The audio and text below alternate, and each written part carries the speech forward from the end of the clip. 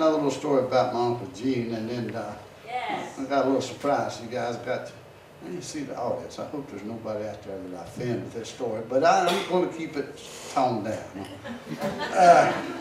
Like I said, now Uncle Gene, you know, like I said, he never ever went into town, and he'd never really had anything fancy in his life.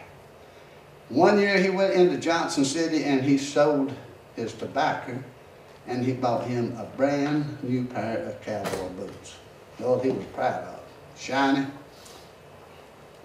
As soon as he got back home, he walked in the house and he said, "Pearl, have you noticed anything at all? Can you tell something different?" And Pearl looked at him and said, "You look just like you did when you left."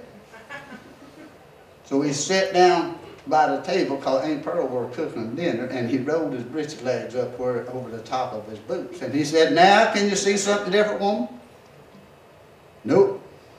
Look like you always look, Gene. What's supposed to be different?" Well, that hurt his feelings, and it made Uncle Gene mad. So he went in the bedroom and took off all his clothes.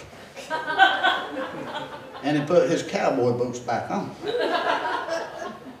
Come in the kitchen, he said, "Woman, can you see something different?" "Nope. Hanging down like it has for the last 15 years.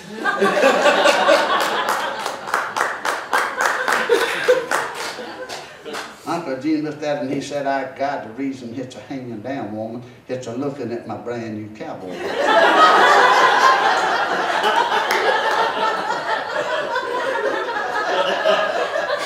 Aunt Pearl, she turned around from the stove and said, "Gene, why in God's earth didn't you get a hat?"